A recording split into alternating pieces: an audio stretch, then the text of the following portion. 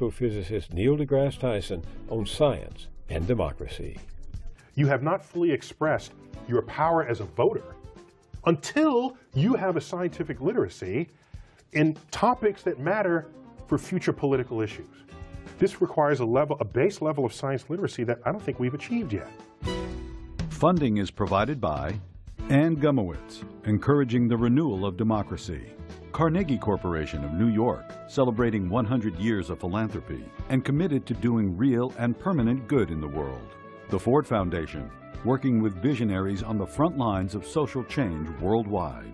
The Herb Alpert Foundation, supporting organizations whose mission is to promote compassion and creativity in our society. The John D. and Catherine T. MacArthur Foundation, committed to building a more just, verdant, and peaceful world.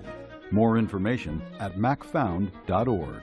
Park Foundation, dedicated to heightening public awareness of critical issues. The Kohlberg Foundation, Barbara G. Fleischman. And by our sole corporate sponsor, Mutual of America, designing customized individual and group retirement products. That's why we're your retirement company. Welcome. For 2 weeks now, the astrophysicist Neil deGrasse Tyson and I have been soaring to the outer edges of the universe in pursuit of dark energy. We expected gravity to be slowing down the expanding universe. The opposite is happening. We don't know what's causing. And dark matter. We account for 1/6 of the forces of gravity we see in the universe. There is no known objects accounting for most of the effect of gravity in the universe. Something is making stuff move that is not anything we have ever touched. Up there, heavenly bodies collide, creating spectacular displays of fire and light. But down here, the collision of science and religion in the rough and tumble of democracy can create its own fireworks. Which brings me to the controversy Neil deGrasse Tyson triggered in the blogosphere when he said this to me in one of our earlier episodes. The problem arises is if you have a religious philosophy that is not based in objective realities that you then want to put in the science classroom. Then I'm going to stand there and say, no, I'm not going to allow you in the science classroom. The proverbial alien from outer space must be scratching his bug-eyed head over that one. In 21st century America, why should our most noted astrophysicist have to defend the science classroom against the intrusion of religion? 2 reasons. Over the past few years, the number of Americans who question the science of evolution has gone up. Look at this Gallup poll. 46% of the country embraces the notion that God created human beings pretty much in their present form at one time within the last 10,000 years. Perhaps less surprising, a Pew Research survey found that almost 2/3 of white evangelical Protestants, the bedrock of the Republican Party, reject altogether the idea that humans have evolved. So while acceptance of evolution has increased among Democrats to 67%, among Republicans it's fallen to 43%. That's a huge partisan divide. Something else is happening too, and no one is certain exactly why. Our Secretary of Education, Arne Duncan, calls it educational stagnation. Consider this. PISA tests that measure critical thinking in science, math, and reading among high school students in different countries show that our students aren't doing so well. In math, students in 33 other countries, including Ireland, Poland, Latvia, the United Kingdom, and the Czech Republic, did better than American students. In science, students in 24 countries, including Poland, Ireland, and the Czech Republic, were ahead of ours. And in reading, our best subject, kids in 21 countries outdid the Americans. The hard truth, says Secretary Duncan, is that the United States is not among the top performing comparable countries in any subject tested by PISA. That's bad news for our students and the country. All fodder for my last round with Neil deGrasse Tyson. He's the director of the Hayden Planetarium at New York's American Museum of Natural History. He's also the narrator of a mesmerizing new show at the planetarium called Dark Universe. And this spring, he'll appear as the host of a remake of the classic PBS series Cosmos. You can see it on the National Geographic Channel and Fox TV. Welcome. Thank you. Let's talk politics for a moment. Go for it. All right. According to the Pew Research Center, back in 2009, a comfortable majority of Republicans accepted human evolution as a fact. But now a plurality rejects it. So I ask you, politics can trump science, can it? Well, in a free elective democracy, of course, you vote who you want on your school board. There's no provision in the Constitution for the government to establish what's taught in schools. That's all relegated to the states. Hence, we speak state to state about what's in their science textbook versus another. And so that's the country we've all sort of bought into, if you will, or born into. I think it's a self-correcting phenomenon. Nobody wants to die, okay? So we all care about health. But above all else, among the Republicans I know, especially Republicans, nobody wants to die poor, okay? So educated Republicans know the value of innovations in science and technology for the thriving of an economy and business and industry. They know this. If you put something that is not science in a science classroom, pass it off as science, then you are undermining an entire enterprise that was responsible for creating the wealth that we have come to take for granted in this country. So, we're already fading economically. If that trend continues, some Republican is going to wake up and say, look guys, we've got to split these two. We have to. Otherwise, we will doom ourselves to poverty. And so I see it as a I don't know when it'll happen, but they know. So what do you think's at stake? What's at stake for democracy? Oh, no, it's not. The democracy will still be here. It's a matter of we're just voting into office people who don't understand how money gets generated. Since the Industrial Revolution and before, we have known the value of innovation in science and technology and its impact on an economy. If that begins to go away, it's a different country. We'll still call ourselves America, but we won't lead the world economically. And that's a choice we are making as an elective democracy. How do you explain that no present-day scientist, present company accepted, is a household name, the way Thomas Edison or Einstein were? What does that suggest to you? If I had to pick, I'd rather they were scientifically literate and didn't know the name of any scientist, because that matters much more. It matters much more that you understand what it means to pull oil out of the ground, or the energy content of oil versus wind versus sun versus, that matters. It matters that you know that an asteroid has our name on it and how it might strike us and how we might deflect it. That matters. It matters what is happening to your health. This requires a base level of science literacy that I don't think we've achieved yet. You have not fully expressed your power as a voter until you have a scientific literacy in topics that matter for future political issues. And that scientific literacy spares you tomfoolery from charlatans, right? Yes, exactly. A science literacy is an inoculation against charlatans who would exploit your ignorance of scientific law and take your money from you or your opportunity from you. So the world does respond and follow known laws of physics and chemistry and biology. We understand that. So, so Cosmos, when it comes out, again, we're not beating you over the head. I'm not saying here to learn this or else. It's an offering. It's like here it is, and here's why it matters. Here's why your life can be transformed just by having some understanding of this. And then I go home. And speaking of scientific literacy, I brought along some disturbing statistics. As you know, American students are performing poorly on international tests for math and science. In science, we came in just ahead of Russia and on a similar level as Italy, Latvia, and Portugal. In math, fewer than 9% of our students scored advanced, compared to a whopping 55% in Shanghai, 40% in Singapore, and more than 16% in Canada. Yeah, welcome to the new world. Yeah. I mean, okay, there's that fact that you just read. Now look at the rising economies in the world, the rising and falling economies. It's going to track those numbers. It's the beginning of the end of what we thought of as America. As I grew up in an America that had as a priority leading the world in every metric you can assemble for yourself. So this is the writing on the wall. Now, why hasn't it happened sooner? Because a lot of these numbers have been around for decades.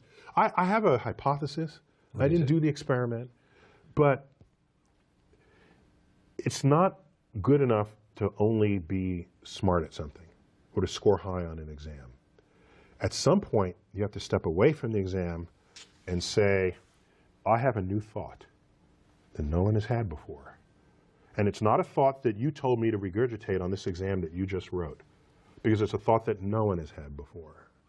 And how do you get those thoughts? You get those in irreverent cultures.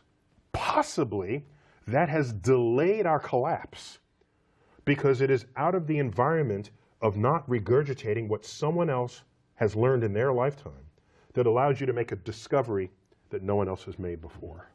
You think there are too many tests? We give kids too many tests? I think we put too much emphasis on what the meaning of the test is. I test people. It's a way to find out what you know. But don't then say, if you don't know this, therefore the rest of your life is screwed. No. No, because go find people who are successful in this world. Find, talk show hosts and comedians and novelists and attorneys, and go get the politicians. Put them in a room and say, how many here got straight A's throughout school? None of them are going to raise their hands. By the way, throw in inventors. Throw in all these people. None of them are going to raise their hand. Okay? So Bill Gates dropped out of college. Michael Dell dropped out of college. Those people are not, the success of those people is not measured by how they performed on the exam that you wrote as professor. Because they're thinking in ways that you have yet to think, because they're inventing tomorrow. And the only way you can invent tomorrow is if you break out of the enclosure that the school system has provided for you by the exams written by people who are trained in another generation. There's something else too, isn't there? I mean, some people say this educational stagnation that we are experiencing. It's because we have one of the highest child poverty rates in the developed world. They point to the fact that high poverty schools in America posted dismal scores on these tests, whereas wealthy schools did very well. In fact, students in the wealthiest school scored so highly that if they were treated as a separate jurisdiction, they would have placed second only to Shanghai in science and reading and would have ranked 6th in the world in math. So inequality matters. Yes. Yeah. And your point is, that's always been the case. By the way, my father was active in the civil rights movement in the 1960s, and a lot of my sort of cultural awareness and sensitivities as I'm floating in the universe were anchored by just that kind of awareness. The inequality, the unequal distribution of wealth, but that's almost fundamental to a capitalist system. But what you don't want to have happen is to have unequal access. Okay? People will sort themselves out by who works harder and the rest of this. I got that. I even embrace that. But if everyone does not have equal access, you are not getting the best people. Your country will falter. And that's where inequality matters. Because you have disenfranchised a whole community of people that might have been contributing, but no, because they never even saw the light of day. So, the light of the intellectual day. So, yeah, that's bad. And it is not the sign of a healthy democracy. It's not even the sign of a healthy capitalist democracy. Being at the top of your game, intellectually, philosophically, politically, is not a forever thing. I read history. I look at countries that rise up and contribute mightily to eradicating ignorance and to making discoveries about our place in the universe. And then by change of force, by change of vision, by short-sighted leadership, the entire operation collapses.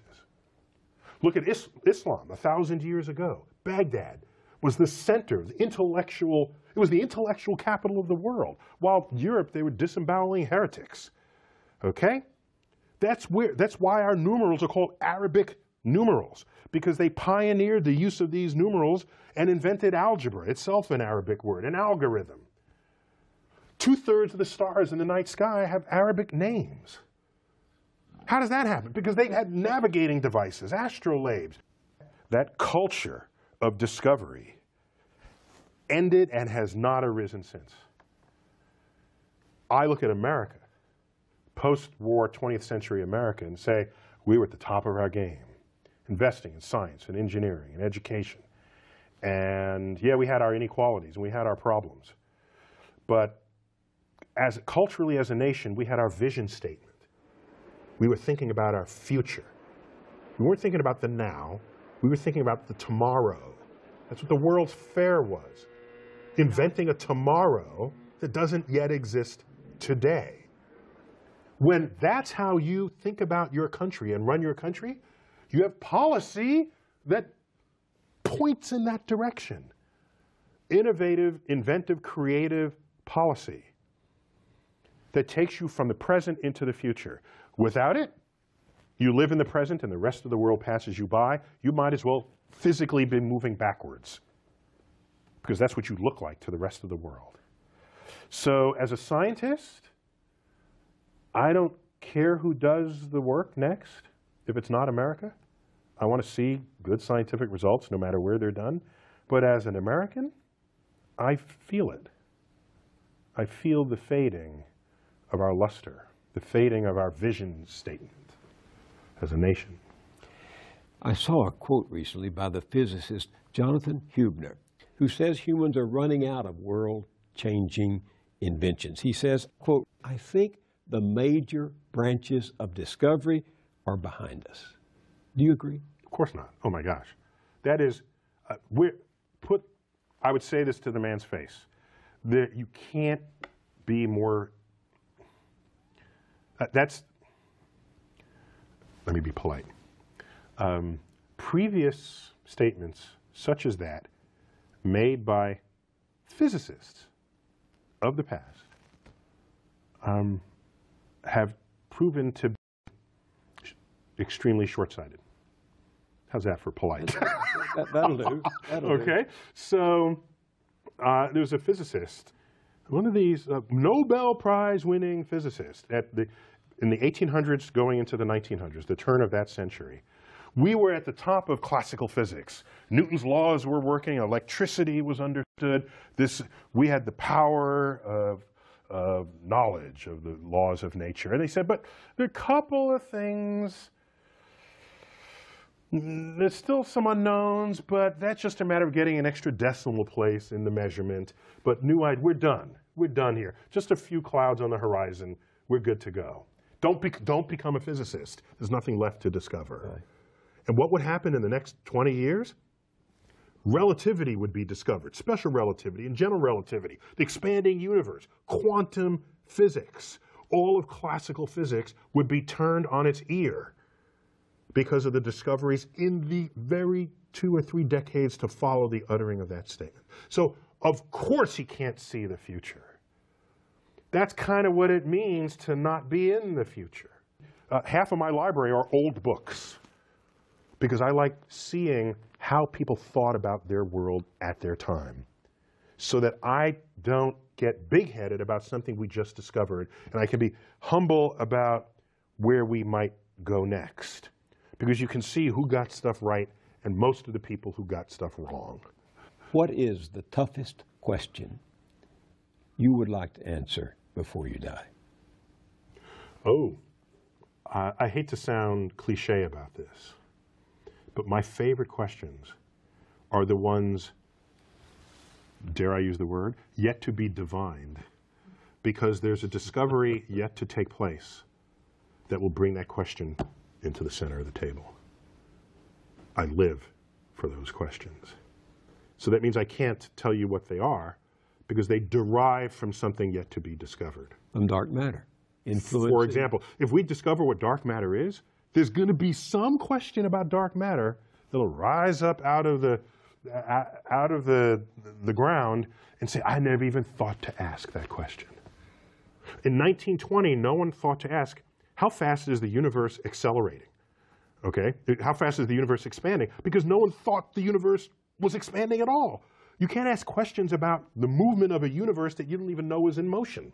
You can't ask questions about other galaxies if you don't even know there are other galaxies.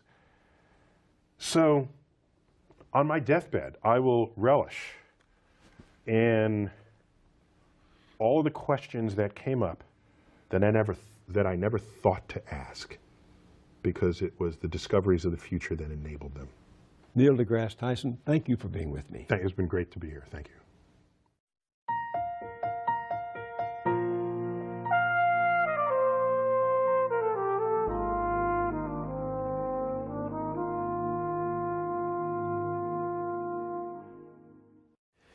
The battle never ends, and the choices we make in democracy often pit religious or partisan beliefs against scientific evidence that contradicts them. And beliefs can be stubborn, hard to give up. They even determine which facts we choose to accept. Partisans especially, and who among us is not sometimes a partisan, will twist the facts to fit their preconceived notions. So when people do stupid things, journalists and politicians included, cherished beliefs are often driving them, sometimes right over the cliff. As people in recovery say, denial is not just the name of a river in Egypt, and that's what makes it dangerous. Right now, two powerful belief systems have converged to counter facts staring us right in the face. Just as the number of Americans who question the science of evolution has gone up, so too has the number who deny that global warming is happening and that human activity is causing it. This at a time when the global scientific community is more certain than ever that you and I and everyone else are helping to turn up the heat and seal our fate. And here's the scary political reality. On both fronts, evolution and climate change, radical right Republicans have made denial a litmus test. You can see it embodied in this man, Paul Brown, Republican congressman from Georgia and a physician with strong religious beliefs. I've come to understand that all that stuff I was taught about evolution and embryology and Big Bang Theory, all that is lies straight from the pit of hell. And it's lies to try to keep me and all the folks who are taught that from understanding that they need a Savior. You see, there are a lot of scientific data that I found out as a scientist that actually show that this is really a young Earth. I don't believe that the Earth is but about 9,000 years old. I believe it was created in 6 days as we know them. That's what the Bible says. And when he took on the science of global warming, his fellow Republicans in the House of Representatives enthusiastically applauded.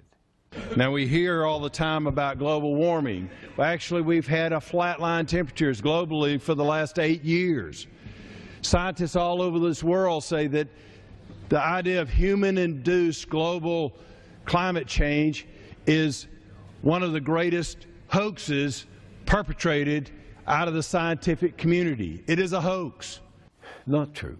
Simply not true.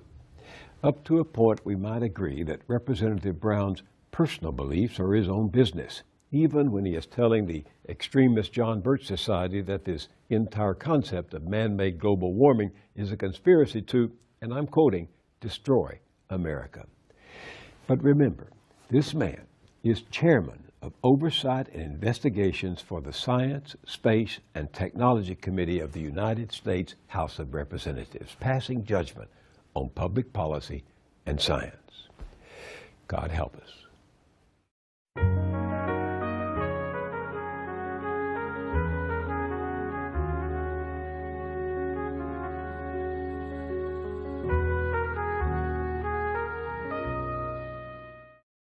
At our website, BillMoyers.com, join a group of citizens braving the dead of winter to march the length of New Hampshire, all to make candidates take a stand on the corruption of money in politics.